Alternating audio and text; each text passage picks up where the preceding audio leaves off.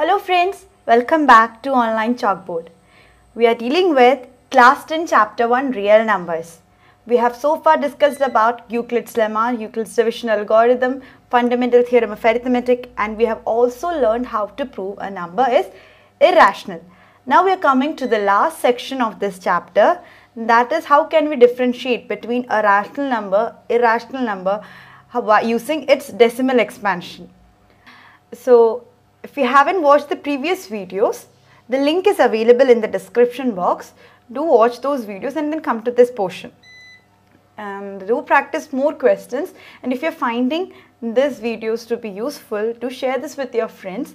And if you are visiting this channel for the first time, do subscribe this and press the notification button so that you get notification about the latest updates of videos. So let's move on to our chapter today. In this section, we are going to revisit rational numbers and see their decimal expansion. So we know that there are three types of decimal expansion. One is terminating decimal expansion, other is non-terminating decimal expansion. In non-terminating, we have two types, repeating and non-repeating. We'll first consider, we know a rational number can be written in the form p by q. And it will have a decimal expansion. Any rational number like 1 by 2, it is equal to 0.5. It is a decimal expansion of that rational number 1 by 2. So here we will be seeing how is this p by q form and the decimal expansion are connected. I'll give a few examples of a terminating decimal expansion which are rational numbers. Suppose 0.375. This is a rational number. And I'm going to make this into the form, this is decimal expansion, I'll making into form p by q. That is equal to, I can write 375 by 1000, right? Because after point there comes three numbers, so 375 by 1000. And if I just write the prime factorization of 375, 375 5s are 75, 5s are 25, 5s are. So it's like 3 into 5 cube, and this is 2 into 5 cube, right? 1000 is 2 into 5 the whole cube, 10 cube. That is, I can write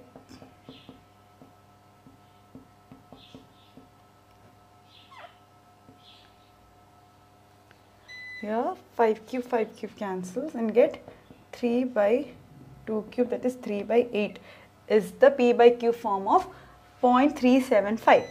Now while I consider any other number, 0.141, that is equals to 141 divided by 1000, that is equals, what is the decimal expansion of 141? This goes by 6, 3, 47. 47 is a prime number, so 3 into 47 by 2 cube into 5 cube. Okay, let's consider some other.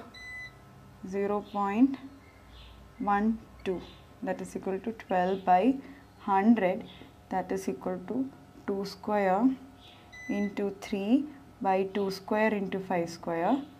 So I get 3 by 25. So this is the p by q form of all these numbers. In all these numbers, you see that the denominator is of the form, it's coming as some power of 2 and 5. So you understand that for a decimal number to terminate, for the decimal expansion of a rational number to terminate, the denominator like p by q should be of the form 2 raised to n into 5 raised to m, where n can be greater than or equal to 0 and m is also greater than or equal to 0. Here see 3 by 8 is the lowest form, here 2 by 3 into 5 raised to 0. Here also 2 raised to 0 into 5, and here both values are coming, 2 raised to 3 into 5 raised to 3. So we understand for a terminating decimal expansion, the p by q is of the form. Here q is of the form 2 raised to n into 5 raised to m. Then only the decimal expansion of p by q will terminate. This is what we have learned about terminating decimal expansion. Just look into page number 16, theorem 1.5. Let S be a rational number whose decimal expansion terminates. Then S can be expressed in the form P by Q, where P and Q are co-prime, and the prime factorization of Q is of the form 2 raised to n into 5 raised to m, where n and m are non-negative integers. Here in this is a rational number with a terminating decimal expansion, and we got a it would be written in the form P by Q, where P and Q are co-prime. This P and Q are co-prime. There's no common factor other than 1. And you see the expansion, prime factorization of this denominator. 8 is written as 2 raised to 3. That is actually 2 raised to 3 into 5 raised to 0. 5 raised to 0 is 1. Okay, any power of any number raised to 0 is 1. So this is of the form 2 raised to n into 5 raised to m, where n and m are non-negative integers. You see, they are non-negative integers. So this is exactly what the theorem says. I'll repeat the theorem for you.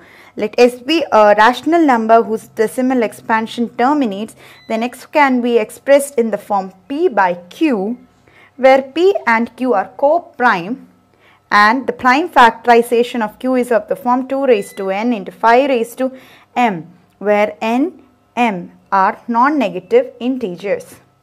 So now there arises a question. If like S terminates, we could write it in the form P by Q, and Q has prime factorization of 2 raised to n into 5 raised to m. Can this come the reverse way? Like suppose P by Q is a rational number with Q having, if P of Q is a number with Q having the decimal expansion 2 raised to n into 5 raised to m, will it terminate? Will the decimal expansion of P by Q terminate? Let's check. Suppose 3 by 8. This is a rational number with prime factorization 2 raised to 3. The prime factorization of Q here is 2 raised to 3. And what's the decimal expansion? We can write 3 into, I'm writing it 5 raised to 3 both sides, so that I can get, here it's like 375 divided by, this is 2 into 5 the whole raised to 3. Okay, that is 375 into 1000. I will get 0.375. We got the number to be terminating. Let's see another number. 4 by 25. 4 by 25 suppose. That is equal to 2 square into 5 square. They are co-prime numbers, and into 2 square into 2 square, so that I will get in the denominator as 100, that is 16 by 100, 5 into 2 10, 10 square is 100, that is equal to 0.16.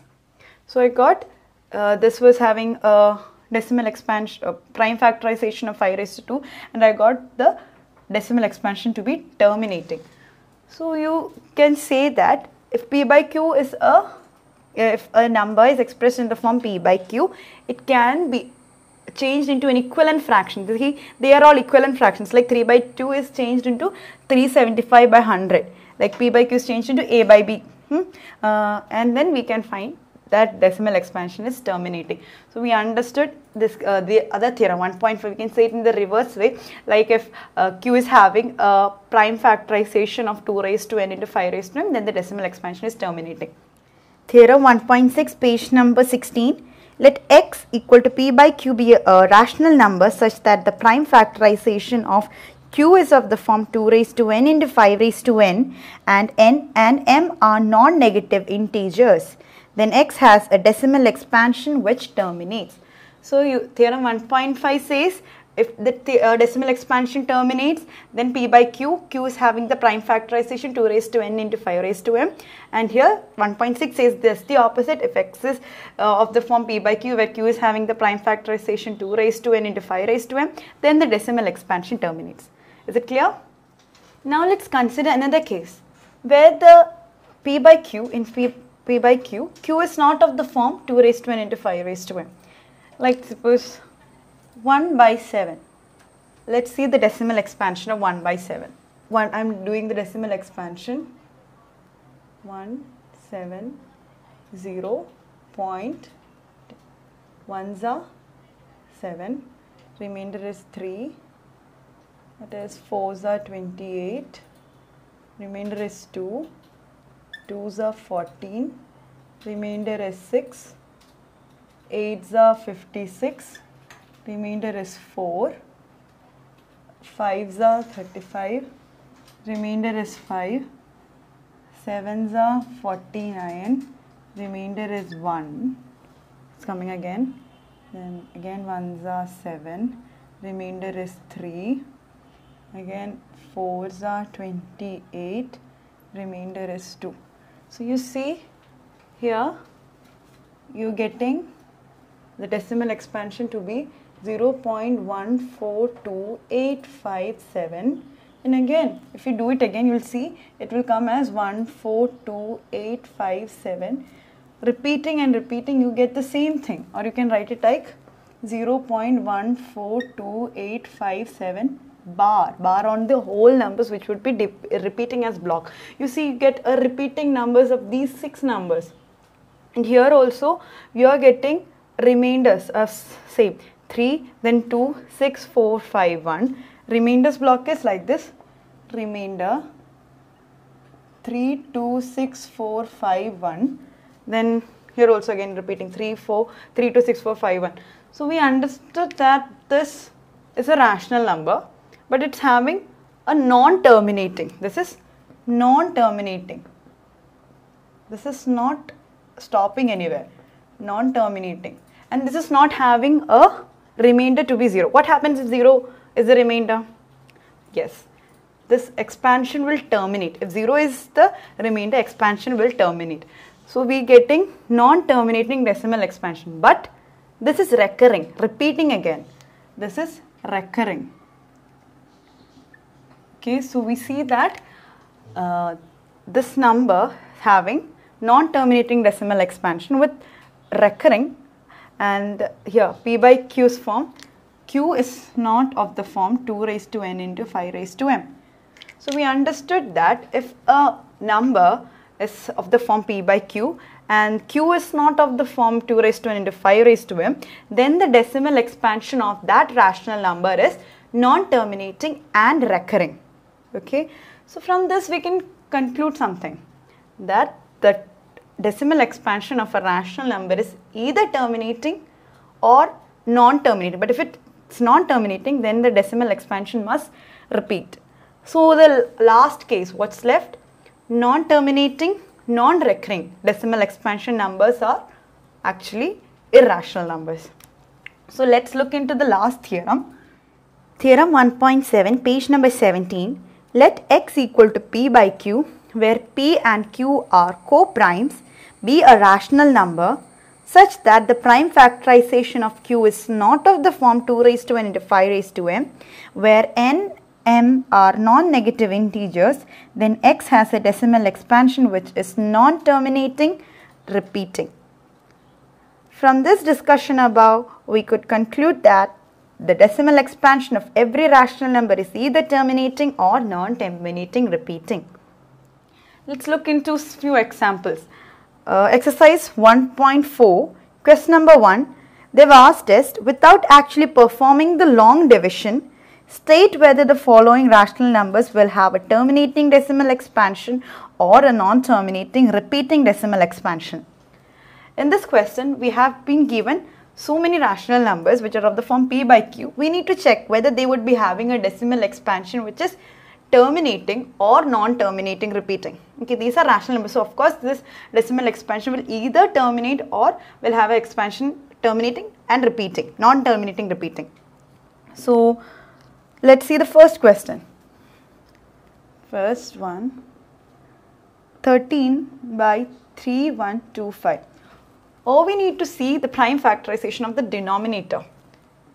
3125. 5s are 6 to 5. 5s are 1 2 5. 5s are 2 5. I'm just dividing 5 5. So the denominator here I can write it as 5 raised to 5. Here 3125 can be written as 2 raised to 0 into 5 raised to 5, which is actually of the form 2 raised to n, and this is of the form 2 raised to n into 5 raised to m. Therefore 133125 has terminating decimal expansion. This is it. And the second question asks, write down the decimal expansion of those rational numbers in question 1 above which have the terminating decimal expansion. So in this question we got this has terminating decimal expansion. So for question number 2 we'll have to find the decimal expansion.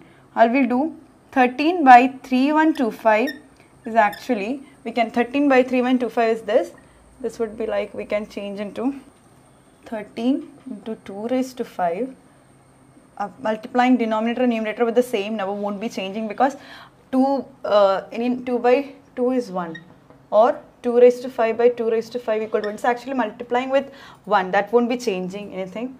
So you get it like this, 416 divided by 1, 2, 3, 4, 5. 2 raised to 5 means 10 raised to 5, that is, we'll get as 1 lakh, that is 0.00416. This is the decimal expansion of 13 by 3125, which is also terminating. So this is all for today. We have understood how to differentiate between a rational number having decimal expansion terminating and non-terminating but a recurring decimal expansion. Today in this video we have discussed about how to understand them, and in the next video we will be discussing the rest of the exercise questions. So if you like this video, do like and support us, and also share with your friends. It would also be useful for them. So we'll see you in the next video. Thank you.